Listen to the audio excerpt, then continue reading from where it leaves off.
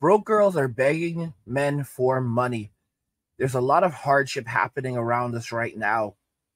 Women are finding inflation to be extremely difficult, but even though that's happening, you have many of them still trying to flex, and a lot of them are, even the women who are entering into the conservative space, the manosphere, are refusing to acknowledge what women are like or doing in society or their own privilege. Check out this comment from Sarah. She said, and this was a response to my video, Broke Girls Are Crying as Pretty Girl Privilege is Dying. Sarah says, OMFG, it actually took me a minute to catch what I read. And I'm sorry for their problems, but pretty will only get you so far in life, and you should be thinking at least 10 years ahead on where the life you want is and where you are currently, and see where you need to work on. See, it's really what you need to work on. But yeah, now the thing is, I agree with her on this. All right, this is so everything sounds good at first, and I agree with her about the 10-year thing. You should always visualize 5 years in advance where you want to be. 10 years is even better. All right, but you should always be looking 5 years ahead. Some people are like, okay, I want to do this and this and this. My life isn't where I want it to be. That's why you look 5 years ahead, and that's something I actually learned from Vanessa Law. Was a content creator on YouTube and helps people to build their business and their brand. But then Sarah says something else. She goes, pretty privilege, in my opinion, doesn't exist. What? But the pretty entitled, on the other hand, are a different situation. I'll go back to lurking around now. And it's like, to say that pretty privilege doesn't exist is a joke.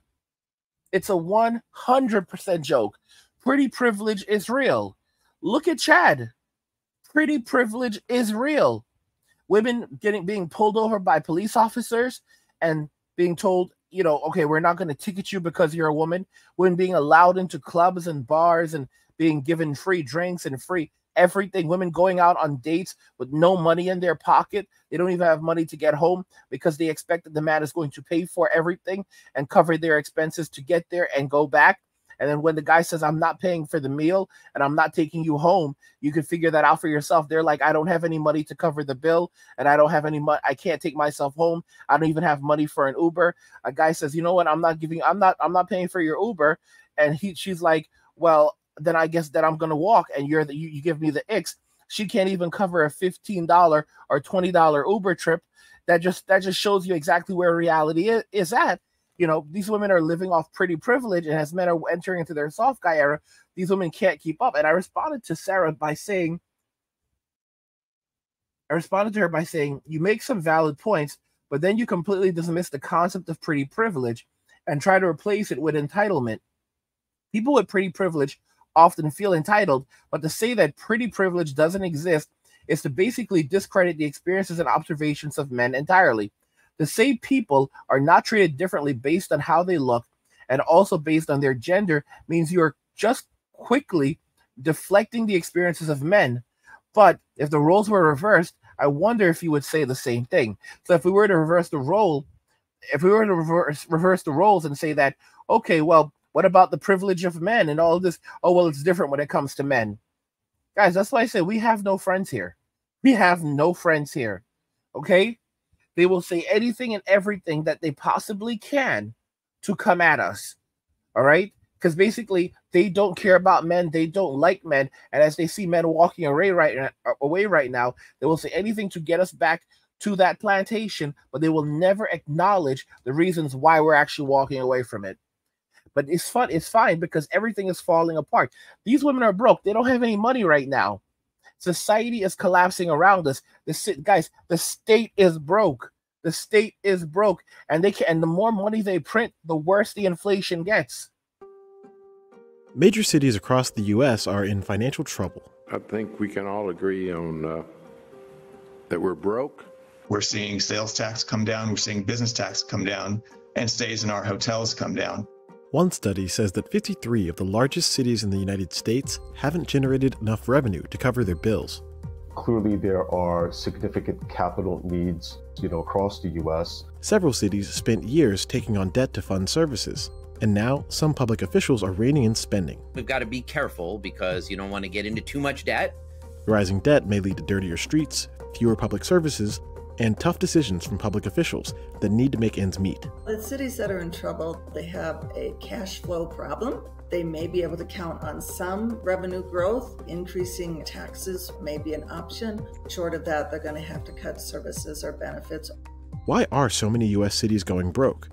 And what will that mean for residents of our biggest and busiest places? I want you guys to understand something, that cities can go bankrupt.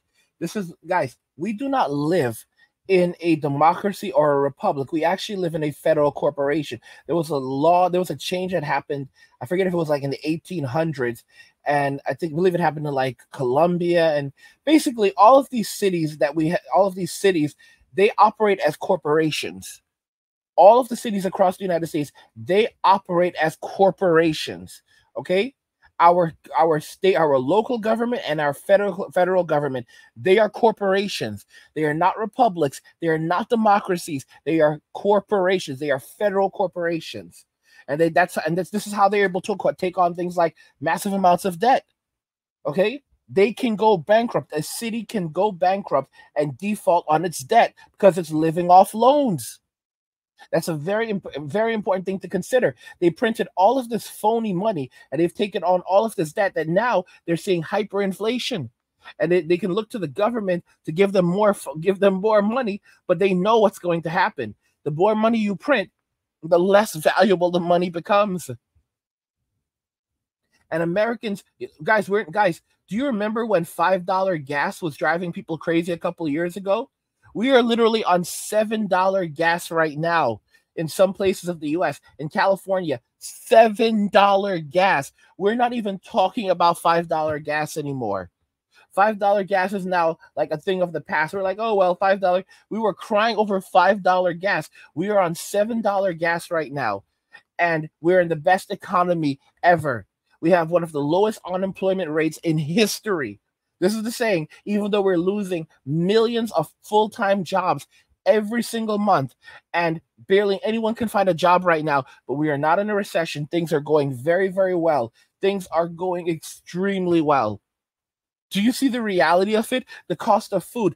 I mean, guys, what's happening in California right now? You look at the cost of food in California. People are literally screeching and hollering right now, like $25. Right now in California, they have a special where it costs more than $25 at McDonald's for some chicken nuggets and 2 fries without even a drink. Guys, drinks from McDonald's, 80 size, used to be $1. Like 10 years ago, you could get 80 size of drink at McDonald's for $1. You can get a large, you can get a small, you get any size for $1. Okay, now a lot of drinks will cost you $4 or $5 at McDonald's. At Burger King, guys, what they're doing is you can order a large drink and they don't even fill it all the way up. It's a scam. The fish sandwiches at McDonald's, they've now made them smaller, but then they claim that they're still the same size. Guys, they need to sue the heck out of these people. These are not these are not fish sandwiches. These are fish bites. They are fish bites. And this is the reality, the sad, pathetic reality we now live in. This is the garbage that they have spoon-fed to us. People cannot eat. They are living entirely off debt. They're living entirely off debt. And they have bamboozled all of us. And modern women, they don't have it. They are broke. They don't got it. They don't have it. All right. And when you see comments like the comment from this individual, and I think she meant well, but bro, to say that pretty privilege doesn't exist and that women are not getting free things in society and that they have not been living off their looks, then I have not been living off the fact that they are women and men just basically subsidizing their living. Oh my gosh. Guys, This is the reason why I told you they will double down till the very end of time and say that they don't have privilege. There's no such thing. Women are victims and men are villains. And of course, you know, you have videos now. I showed you one in another video where women are basically complaining that men don't want to go into society anymore. These men are refusing to leave their homes. They're refusing to go to the gym. They're refusing to go to the park. They're refusing to go to places where they're refusing to go into public. And they're instead saying that I can stay at home. I can work. The home is so nice. I can stay inside. I could work on myself, focus on myself, you know, get things done. And women are furious about this because they can't get access to these men. And if these men want to go on dates or they want to get married, they're just going to go overseas and do that. But a lot of them are more than fine. Yeah, a lot of them don't even want to date anymore. They don't care if it's, they don't even care about going overseas. They don't care about, they are perfectly happy staying inside of their homes and not going anywhere. And just basically working on themselves, working on their music, you know, day trading, playing video games.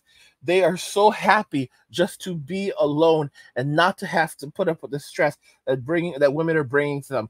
But guys, don't forget I have another channel called Angry where I discuss gaming, anime, geek stuff, nerd stuff, real world stuff, and whatever else interests me. There's a link to an description of the video. Go check the channel out, support the content.